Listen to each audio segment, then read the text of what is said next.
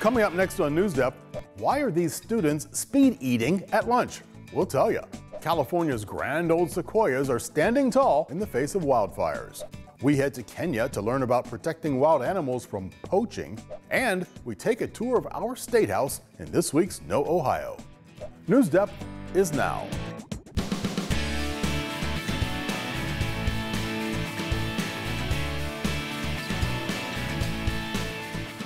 It's wildfire season out west. Hello everybody, I'm Rick Jackson. Thank you for joining us. The National Interagency Fire Center tells us that more than 5.5 million acres of land in the United States have already burned this year, and 7 of the 8 largest fires are happening in California. Take a look at these numbers from just this week. The Dixie Fire is by far the largest, burning more than 960,000 acres. Wildfires are not uncommon this time of year, but what is cause for concern is when they are beginning and ending. They seem to be starting earlier in the year and ending later in the year. And sometimes we even see that smoke drifting as far as Ohio. The longer wildfire season has several causes, according to the U.S. Department of Agriculture's Forest Service. Invasive plants that catch fire easily, late rains, long droughts. Now, not every living thing can evacuate when a wildfire strikes. Trees and plants, they pretty much stay right where they're rooted. Stephanie Elam shows us how the crisis is impacting one of California's most unique plants. From their size, General Sherman is 275 feet tall. Holy cow. To their longevity. You know, before ancient Rome, before Christ, I mean, these trees were mature. Much about giant sequoia trees is on a grand scale. With that distinctive red-brown bark covering their thick trunks, sequoia trees can only be found in California's Sierra Nevada mountains. This is a resilient tree. They are tough. Almost nothing can kill them. But climate change is changing that, shrinking the giant sequoia's footprint. A giant sequoia that was first weakened by drought was then subject to impacts by the bark beetle, which then further weakened the tree and potentially made it more susceptible to mortality from fire. The stag tree is said to be the 5th largest tree in the entire world. It's lived more than 3,000 years. And yet we're seeing that wildfire is threatening these giant sequoias more than ever before. The Castle Fire was a wake-up call. An estimated 7,500 to 10,600 trees were destroyed in that one fire alone. Started by lightning in August 2020, the Castle Fire was part of the Sequoia complex that burned more than 174,000 acres, scorching several sequoia groves. It was devastating, heartbreaking. Everything had been incinerated. It was a field of the world's largest burned up toothpicks. After decades of suppressing forest fire, other trees and brush have grown rampantly around the sequoias. The fires that used to burn every 5 to 10 years in the Sierra would just keep down the competition and reduce the fuel naturally. On land owned by the Save the Redwoods League, we hiked out to see just how deadly the Castle Fire was here. For us to see 10 to 14% of the total of giant sequoias alive killed in 1 year in one fire there's nothing to compare that to. Yet fire, in and of itself, is not the enemy of the giant sequoia. Their cones open up, their seeds start to germinate after a fire. So near those lost giants, where the fire wasn't too intense, small shoots of hope take root. What I see is a lot of these little baby giant sequoias that have sprouted up since the fire happened. Without an urgent response to the climate crisis and increased forest maintenance, experts worry more of the once seemingly impervious sequoias will be lost. Thanks, Stephanie. The USDA Fire Service estimates that humans spark 90% of wildfires. So what can we do to help prevent them? For starters, don't play with matches or lighters. If you're camping out or having a backyard bonfire, don't leave the fire unattended and make sure it's completely out before you leave.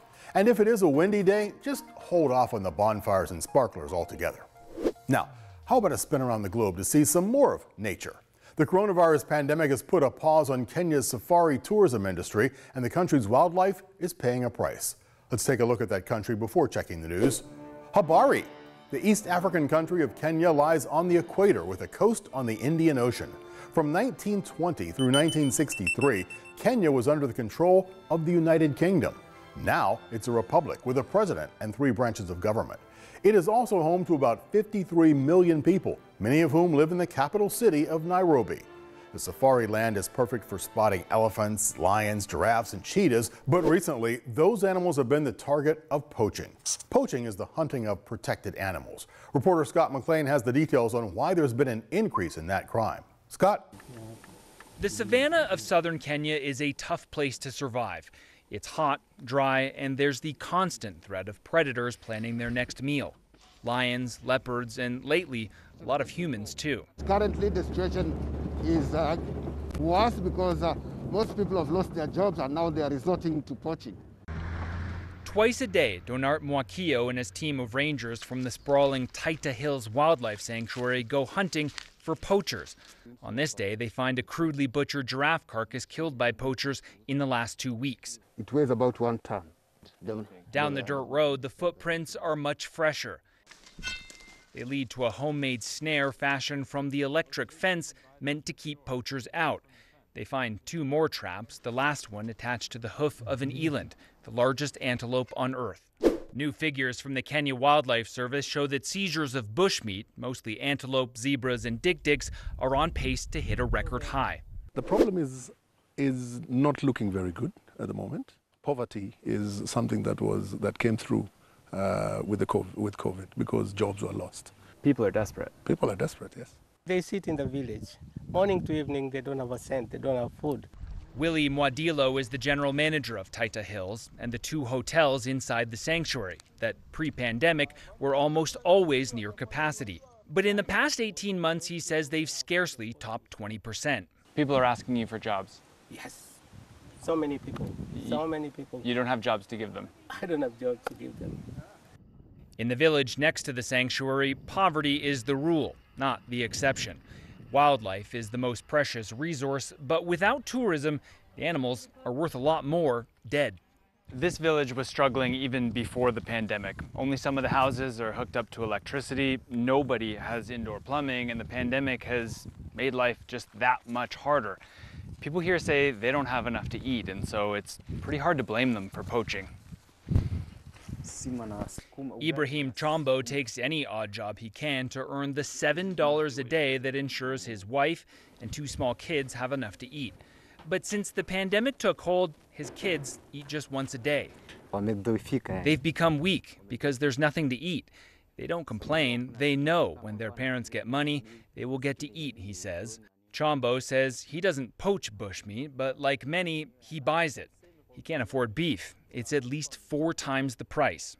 Before Corona, there were so many customers. The local butcher works on commission. Pre-pandemic, his display case would be filled with 20 or 25 kilograms of beef. Now, there's just 1. Almost no one can afford it. The root of the problem is we now must look for alternative ways. First, we must educate the people to tell them the problem of why bushmeat is not the alternative. But that, perhaps, is a tough sell, considering tourism has all but dried up. It has, but recent numbers are beginning to show that it's beginning to pick up. Glimmer of light that cannot come soon enough. Thanks, Scott. Kind of like this theme we've got going about how we as humans can impact and protect the environment, so let's stick with it for one more story. More and more customers in the U.S. are turning to solar power for their electricity. Solar power is the heat and light given off by the sun that can be transformed into electricity we can use. It's a much cleaner and more sustainable source of power than, say, burning coal or natural gas. President Joe Biden's administration is backing a move to make getting solar power easier than ever. Jeremy Roth reports. Solar power is heating up in America. More businesses and homeowners than ever before are investing in solar panel systems. Almost half of new electrical capacity in 2020 came from solar, and the Solar Energy Industries Association says the U.S. is expected to deploy 3 times as much solar capacity over the next decade as was installed by the end of the last. Homeowners like Mitch Kappa of Atlanta are leading the charge as early adopters. For sure, like checking, my power bill now versus before the solar panels were activated, you can see a clear difference. Honestly, the biggest motivation is probably just more of an environmental aspect, just to do something to put, like, you know, my little drop in the bucket as far as what we can do. An obvious challenge for homeowners is the upfront system costs, but the real hurdle has been clearing the red tape. Since every state and local jurisdiction has its own requirements, investing in solar has included lots of paperwork and lots of waiting. Until now, the U.S. Department of Energy has debuted an online tool called Solar App. It's designed to streamline applications, standardize requirements, and in some cases, provide instant permit approvals for installations. It's a key part in aiding the Biden administration's long-term climate change goals. The costs of delay are simply too high, and the economics tell us that there's simply no reason to wait because solar power just makes sense. Thanks, Jeremy. Okay, now we want to hear from you. We all can play a role in taking care of our little parts of the planet. Write to us and tell us, how can you protect your local environment? Now, last week, we asked you to tell us what historic figure you would honor by turning them into a statue. Let's open up our inbox and see what you had to say. Here's one from Nora at Silver Lake Elementary in Silver Lake. The historical figure that I would turn into a statue is Amelia Earhart. I would choose Amelia Earhart because she was a great pioneer and fought bravely against boys who were telling her that she could not fly. Also, she has a great mystery.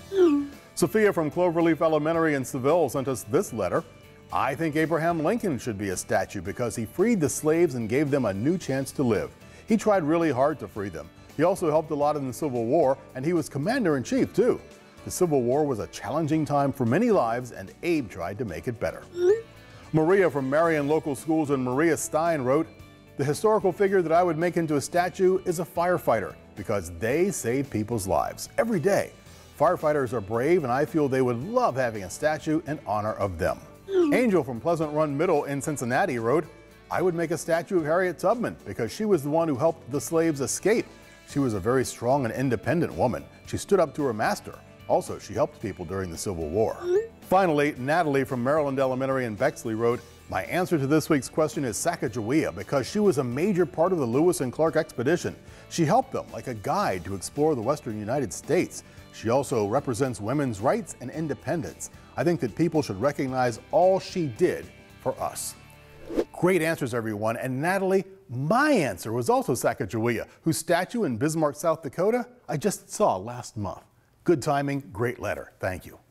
Now, the story last week that got us talking about historic statues was set in Richmond, Virginia. You remember the removal of the Robert E. Lee statue. Well, now Richmond has launched a new app that will bring to life some of their other statues through augmented reality. Augmented reality is a technology that overlays computer-generated images on top of the real world. You might be familiar with it through Pokemon Go or those face filter apps that can make you look like Newscat. But in Richmond, they're using their new app, Monumental Conversations, to share the untold stories of the city. Desiree Montilla reports. On the steps of the Virginia Museum of History and Culture,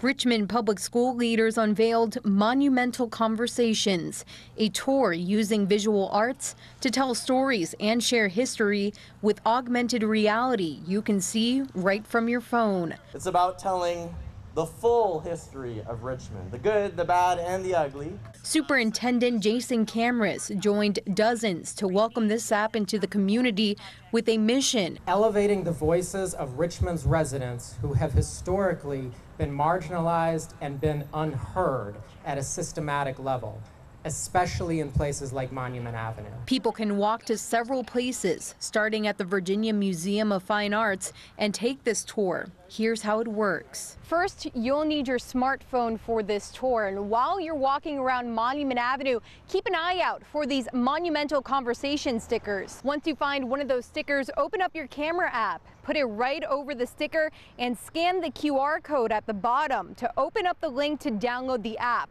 Once you download the app, the other side of your camera lens is going to show that augmented reality tour right down Monument Avenue. Being able to come to Monument Avenue, come to Arthur Ashe Boulevard, and see and hear Richmond's real history right here before your eyes, it's really something special. A tool Hart hopes will shine a spotlight on the untold stories within Richmond. is not just telling the stories from the past that are more negative, but actually being able to tell those stories of Black resilience and be able to have them told from local residents right here in Richmond. Thanks, Desiree. Well, from Richmond, the capital of Virginia, let's turn to our own state capital. We thought it might be fun to take you on a tour of our State House. It's located right there in downtown Columbus. Mary Fecto is going to be our guide in this week's Know Ohio. Take a look.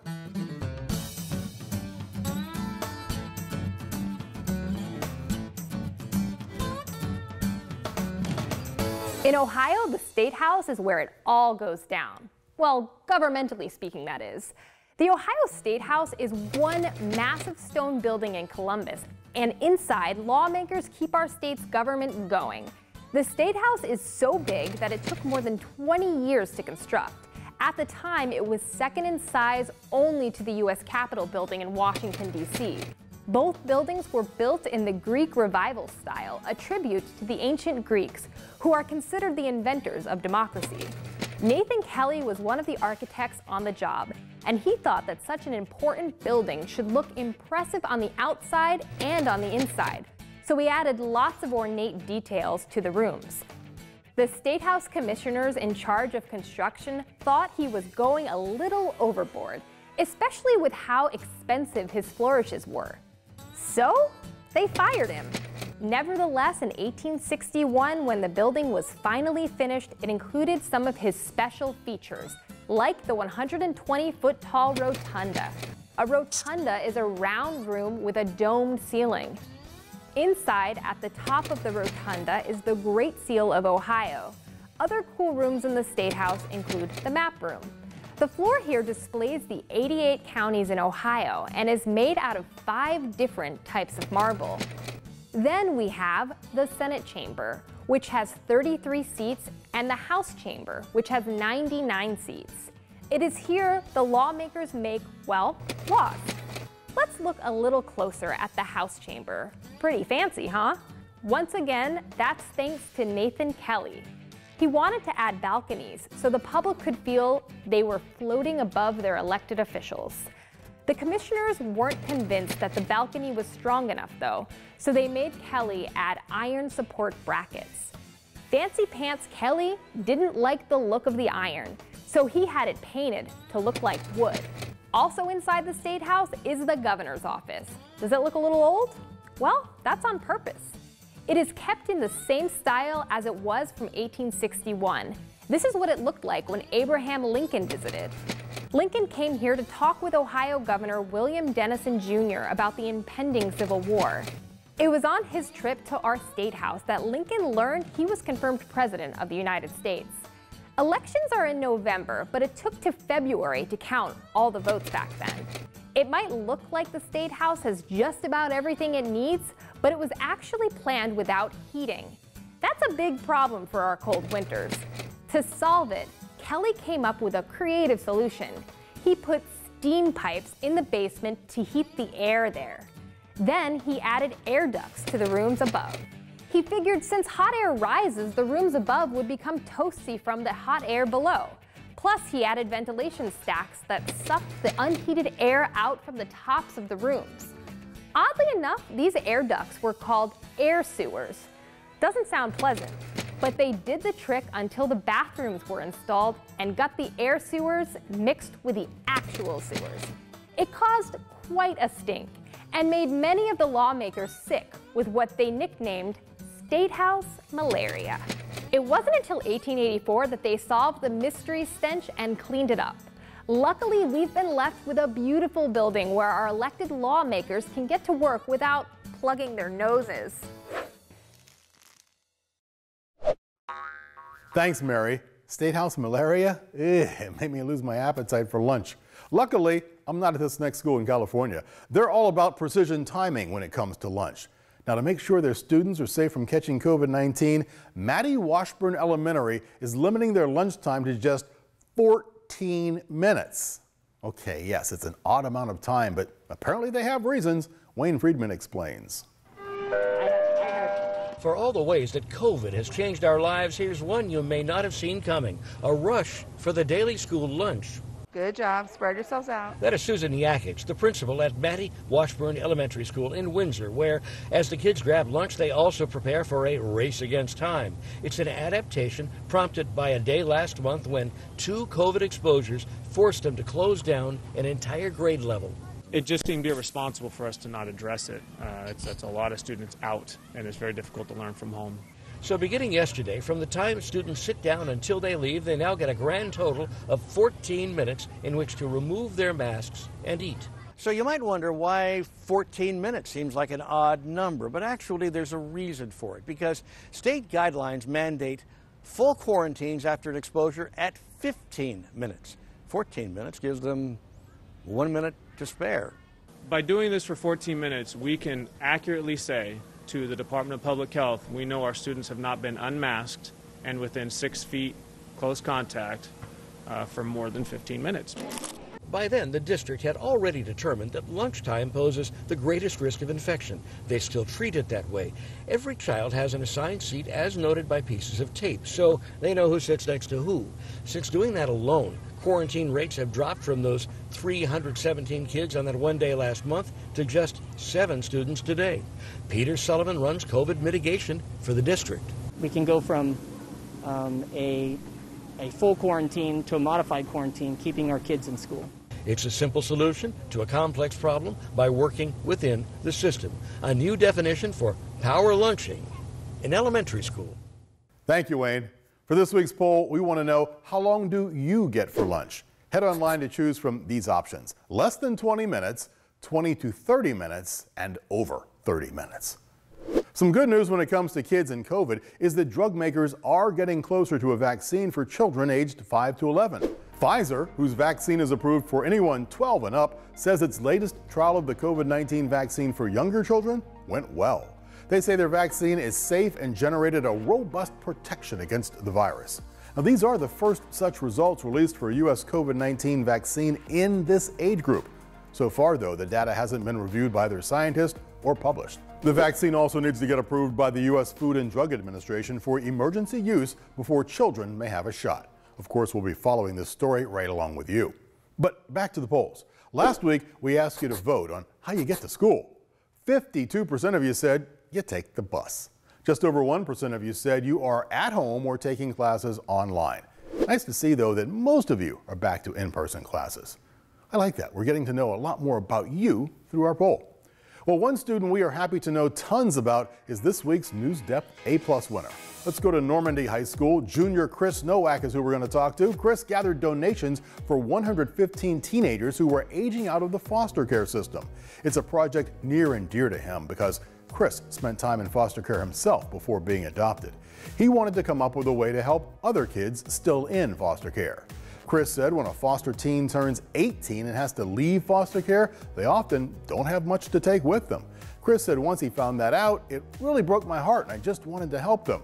So for his Eagle Scout project, he created a website that lets people donate money for life essentials like toiletries, towels, pans, maybe a suitcase. Then Chris and others packaged the items together into a fresh start kit. This way, the foster youth have their own items to start off with and to make their transition out of foster care smoother, according to Chris. He and his mom, Crystal, raised, get this, $21,000. That's enough money to make kits for 115 fostered youth who are aging out of the system. It's also more than double the amount Chris was hoping for. Normandy High Principal Rachel Urban said it was amazing to see how many helping hands came together under Chris's organization to get the life kits packed and sent on their way. Principal Urban also said it was a huge operation and Chris deserves a lot of credit for what was accomplished. She's proud to have Chris at Normandy High and says he's emerged as a student leader at the school. Chris said it made him feel proud to be able to help other kids and to raise awareness about the foster care system among his friends and his community. He also credits his mom for having a big impact on him and giving him the empathy that he has now. So Chris Nowak, we are thrilled to award you this week's NewsDepth A+ for leading this successful fundraiser for foster care kids who are aging out of the system. You've got a big heart, and it showed through this project. Well done. Okay, it's your favorite time of the show. I know I'm second fiddle here because Newscat's ready. Let's see what she's got pawed up for this week's petting zoo.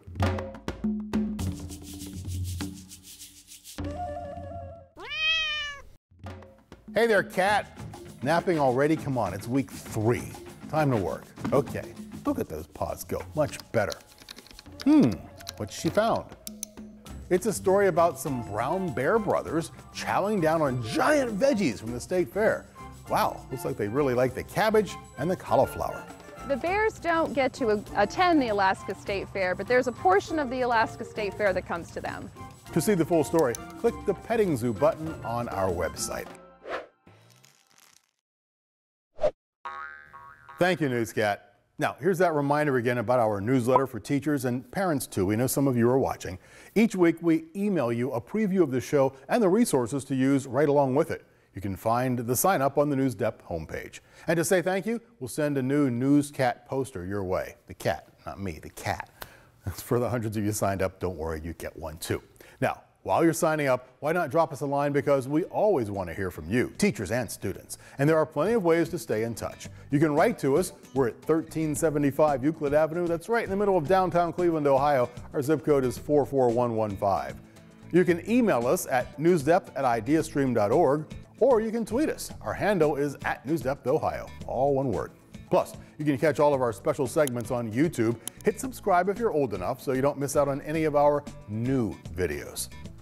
Thanks for joining us. I'm Rick Jackson. We'll see you right back here next week.